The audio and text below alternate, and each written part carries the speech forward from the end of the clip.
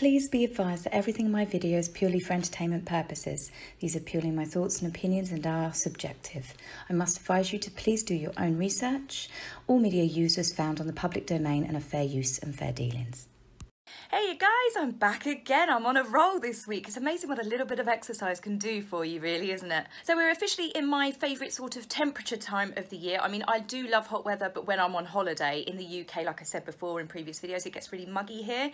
But this I like because I can get out all of my snuggly jumpers again. I do love a good fluffy jumper. So what's been going on with me? Well, aside from obviously speaking to you guys quite a lot, I'm having a standoff with my husband. It's a very serious subject. He promised me 2 weeks ago he was going to buy me some flowers. Now, normally I'm not the sort of person that expects my husband to buy me flowers, and it's always a nice surprise when he does. But I'm making a point this time because he said to me, I'm going to buy you some flowers tomorrow. This was 2 weeks ago. So I have left my last batch of sunflowers that he bought me sitting on the windowsill, which are now growing mould up the stems. So each night when he does the washing up, I cook, he washes up. Well, you think that he would look at it and go, oh yeah, okay. He's sweeping up the dead leaves and petals, but I don't know, does he know what I'm up to or does he just not think? Secondly, my dog Lucia, naturally, as soon as we adopted her and I paid the adoption fee, she got sick, straight to the vets, £160. Nothing major, she had a bit of a urinary tract infection, so she's on antibiotics. She's got a liquid once a day and she's got tablets which are the size of a moon that I have to somehow convince her to eat. Now the other one's daft as a bat. It can have a bit of cheese on it, a bit of chicken on it, or even smell like a piece of food. This one eats out of the rubbish and she'll gobble it up. This one, she seems a little bit smarter. So I've tried breaking it up, putting it in the food. No, manages to eat all of the food, spits it back out, spits it out on the floor, so I have to stop the other dog eating it. Or she just leaves it stuck to the bowl. And I mean, she's had meat, gravy and biscuits. She's licked all around it and just around the edges of the tablet where she's literally pressed up against it with her tongue gone, nope, don't want that. She's an absolute bugger. So then I've found myself trying to give my dog a tablet, right? And I hate doing this because it makes me feel a terrible human being. But I grab the tablet, I grab hold of her, I open her mouth and I just ram my finger down her throat. Now I'm quite a gag conscious person and I'm, as I'm doing it and she's doing it and I'm like, right, shove it down there. And she's got her jaw up and you can see that she's going, I'm going to bring it up. And I'm like, no, no, no, no, no. And you keep her snout shut. She wags her tail afterwards so she knows that I'm not hurting her and I do give her a treat just for swallowing it, but both of us, you should see it, it's not a great sight. Why can't they just make all dog medicine in liquid form? It would make life so much easier. So I'm back for a very good reason. She's back. We knew, I did say in the last video that I released that she was going to be appearing yesterday. She's paid again to be on that Fortune's Most Powerful Women, as I disclosed. She was talking about being a courageous leader for some reason. Because she's not courageous, she's definitely not a leader, but she's certainly good at plagiarising and telling some serious whoppers. It's not often that I can be left open-mouthed, like, with Meghan by now, because obviously we think that we've seen it all. Each week we think, oh no, she can't get any worse than what this is, or she can't say anything worse, and yet she does. This was a real, for me, did she really just say that moment? And she did. Meghan has compared us and social media users the same as drug addicts. Now, one, this is a plagiarised quote, which has been said before, but more importantly, Netflix have only recently just ran a documentary called The Social Dilemma.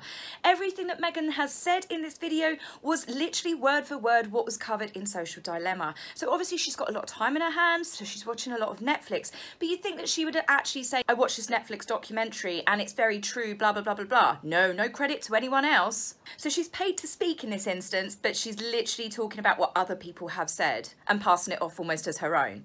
As for her calling social media users addicts, I know that I take breaks from social media. I know that most of you guys have breaks from social media. Most of us can stop going on social media as of when we want, come off various platforms, you know, take a break. But we're not getting a break from Meghan, and ironically, she is on social media practically every day. She is using social media to get her voice heard, and haven't we heard a lot of that voice since she's left the monarchy?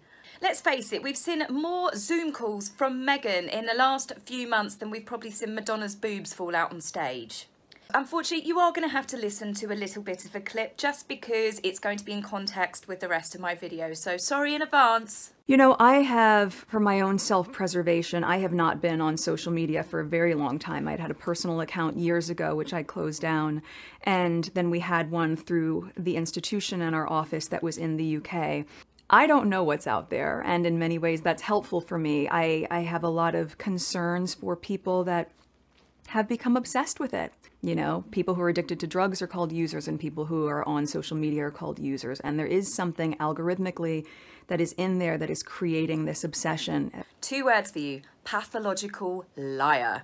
Now, I'm afraid you are going to get a double whammy here, because I need to just quickly refresh your memories from the last podcast where Meghan spoke. You know, I can speak personally to, I'm told that in 2019, I was the most trolled person in the entire world, male or female. It's almost unsurvivable. That's so big, you can't even think of what that feels like. So if Meghan was only told that she was the most trolled of 2019, she has absolutely no idea what's out there. Everything's just noise, compliments, insults, whatever. It all just goes down the same drain. She hasn't had a social media account for ages. She's got no idea what people are saying about her. Yet she went on to explain to those children on the Teenage Mental Health and World Mental Health Day that what she received in terms of trolling was almost unsurvivable. But you didn't know about it, or it didn't affect you, or you don't read it, or you don't have social media accounts. She's literally contradicting herself from one day to the next to extreme degrees. It was almost unsurvivable. What was Meghan? I thought it was all noise. Secondly, Meghan Markle was one of the biggest social media addicts, as she now likes to call us, out there. She only quit the TIG because she was forced to, because she was so busy trying to trick the monarchy that she was going to be a worthwhile member of the royal family. Oh, of course I'll give up my TIG lifestyle blog and my Instagram. Of course, no, I know that's truly what's expected of me to become a royal bride. But she was actually an addict herself with her attempt at a lifestyle blog called The TIG, where she pretty much promoted herself. I mean, let's be fair, the majority of pictures on The TIG were of Meghan talking about, well, Meghan. And when she first started dating Harry, she used this particular website to, you know, drop hints, really subtle hints that she and Harry were dating. You remember the matching wedding bracelets from Botswana, the hat, the comparison to the spooning bananas, but we've seen the reality of the spooning bananas these days, haven't we? And Sussex Royal. Does she think that we're all stupid or forgetful? She went on to say in the Zoom chat that this was given to them by the institution. Wow, Harry's family, or the royal family, the institution that you conned into giving you titles and did a runner with, the institution which is the only reason that you have the platform that you do now and the house. She just can't help herself but make swipes at the royal family, and people are becoming very, very bored with it. She's so see-through. She's either referring to the fact that she's a victim or she's taken a swipe again at the monarchy. She has the cheek, however, to go on and say that Sussex Royal was not managed by either her or Harry. They had a whole team dedicated to it. Well, why was it a crock of self-promoting shite then?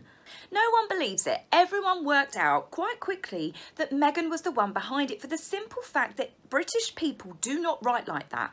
The sugary, sweet, sickly kind of messages and posts that she'd put up literally would be the mirror of the kind of drivel that she would post in the TIG. The way she spelt words was completely Americanised. And not just British people, I don't mean that to sound offensive to everyone else in the world, but anyone that's got a basic understanding of their own self-awareness. You know, a lot of the posts, when she tied that ribbon for that girl that had been raped and murdered in South Africa, it wasn't about the girl, it was about Meghan.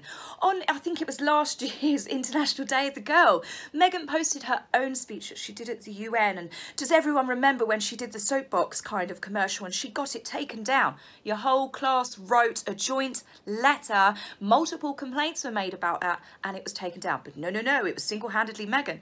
Their entire Instagram account was full of quotes, real spiritual quotes, talking about loving and showing kindness and respect to others, while Harry and Meghan did absolutely the opposite. It was met by constant criticism as well. So this is probably why Meghan's going, oh, we had nothing to do with that. Yes, you did. She started babbling, going on about, you know, building brands and echo chambers. Seriously, echo. But at this point, I'd kind of switched off. I already envisioned myself doing this video because I was just like, I can't not. So 2 cups of coffee and here I am. Now, social media, whilst there is a negative element to social media, there is also a very, very positive side to social media, especially in the climate which has been this year. It's enabled a lot of us that have been cut off, myself included, that haven't been able to see family and friends, that have felt very lonely, to make friendships and to talk to people and to have that kind of comfort. I'll be honest, I'm not making this up. You know, I see you guys that I chat to on my YouTube and on Twitter as my friends. You know, I talk to so many of you and I know your names like you know my names. You know, we have a brief chat and stuff, and it has really, really kept me going through the really, really dark times. So for Meghan to come out and state that everyone on social media is comparing us to drug addicts, when, like I said, she's clearly got a problem and needs rehab herself. And what I find it most offensive is she's kind of belittling the real kind of emotional trauma and stress that people that do have drug addictions go through. She's comparing it to people that use social media. Drug addiction is a very, very, very serious thing. It's a very, very hard thing to come out of. I have experience of this from watching a friend go through it. I had an ex-partner that went through it. You know, it is a very, very hard thing to break, and it takes a lot of emotional support, and the person has to be really ready themselves to kind of see that they have a problem. And as I said, for Meghan to just be so blasé, oh yeah, people that use social media is just the same as drug addicts, she should not be talking about this. I was speaking to one of my new friends yesterday. She's actually a qualified counsellor and she's a life coach, and we were discussing it, saying it's amazing that Meghan is not being called out by people that are very, very high up in the psychiatric field, saying that, you know, if she's going to talk about people's mental health and Harry, that they should actually have a trained professional on these videos and these podcasts with them, because I think they're setting an unhealthy kind of balance. They say things and they've got such a fan club.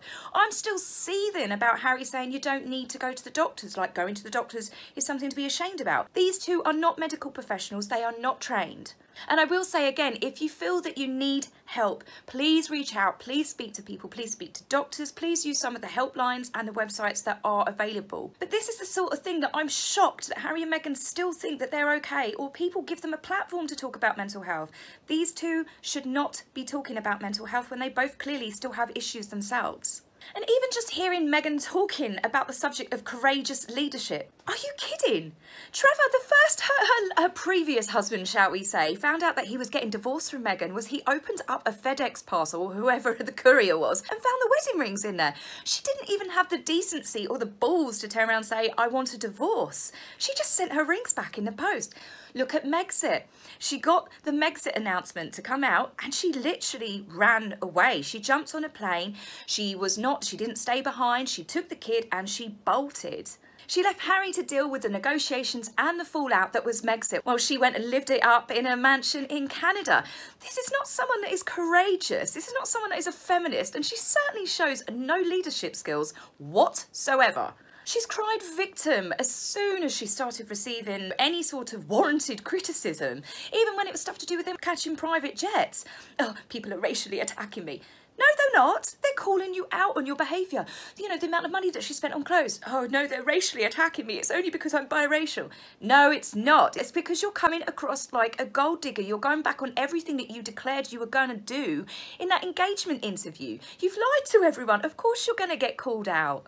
With every appearance that Meghan does, she makes herself look more and more thirsty. She's been so hypocritical and contradicting herself pretty much every single video now. I really think that she needs to take a break. Well, the rest of us need a break. I feel like she's forcing like a daytime TV show on all of us. You know, now that daytime slots have gone down, we know with Ellen, that she's kind of doing all these different subjects and talking on the couch because she's hoping someone is going to maybe pick her up as a talk show host. The biggest problem is, though, with that is she only wants to talk about herself. So I don't think that that's actually really going to take off. We get it. She wants to be the most famous person in the world. She's achieved that status. You just need to put a big I and a big N in front of it. She is absolutely the most infamous person in the entire world.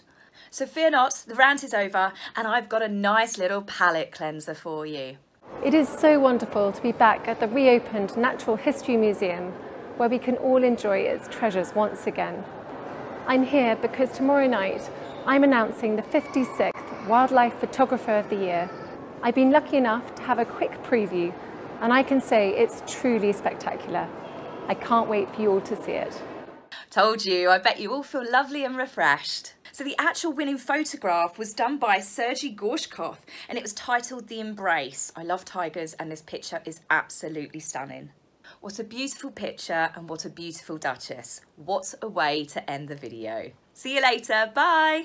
If you like my video, please remember to like and subscribe. Please, angry typists, you will be blocked, so save your fingers the time. If you would like to buy me a coffee, please go to my About page and click the link. Love, Taz.